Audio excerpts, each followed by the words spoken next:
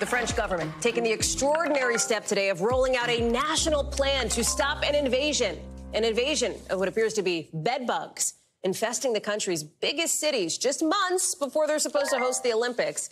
And these bugs are not just in their namesake beds, they're in trains, in movie theaters. They're in the big airport in Paris. Look at this. You can see here what looks to be a bedbug crawling along the armrest of one of the high-speed trains in France. You can imagine people are just thrilled to see it. They love it. They do not. It stressed me out because this morning I had to take the train and I wondered whether I would find some. So I felt a bit hesitant, but at the same time, I know there are some also in cinemas and somewhat everywhere. So I paid close attention when stepping on the train and looked to see if there were any crawlers on my seat. Josh Letterman, I'm just going to tell you, I don't know if I'm able to get through this. Like, it is, I mean, this is an infestation so bad that the French government is stepping in to fight this battle. Like, what is the plan here?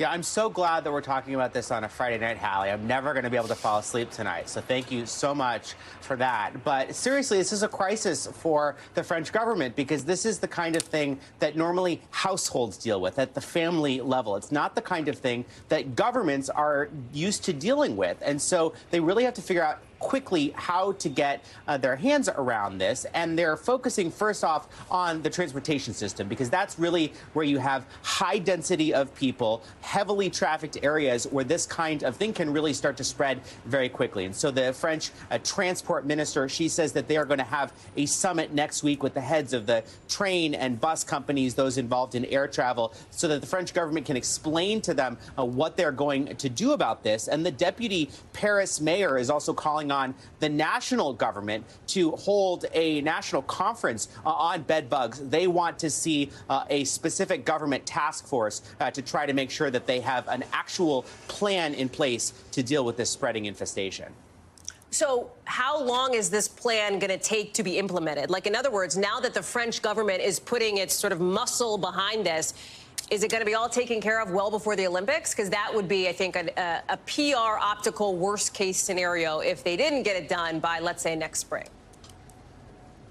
Huge nightmare if they cannot get a hold of this before the Olympics. And that's a big question because these are very resilient bugs. We've all heard of people who deal with an infestation. They get their house treated, they throw away their clothes and their furniture, and then the bed bugs come back. And in fact, the female bed bug can lay up to 7 eggs per day. And so this is really a fast spreading infestation. This is a problem that's been growing in France for years. In fact, a recent study from their health agency found that just in the last few years, 1 out of every 10 French households had to deal with bed bugs. And so that is why French lawmaker Maud Gattel is saying they need to deal with this right away. Take a listen.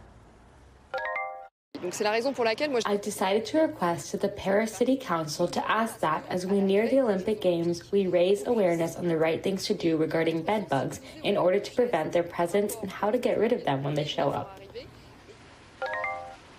The economic implications are huge, potentially, Hallie, if people decide to stay away from the Olympics. France spending some $8 billion ahead of these Olympics. There's also 150,000 French jobs at stake.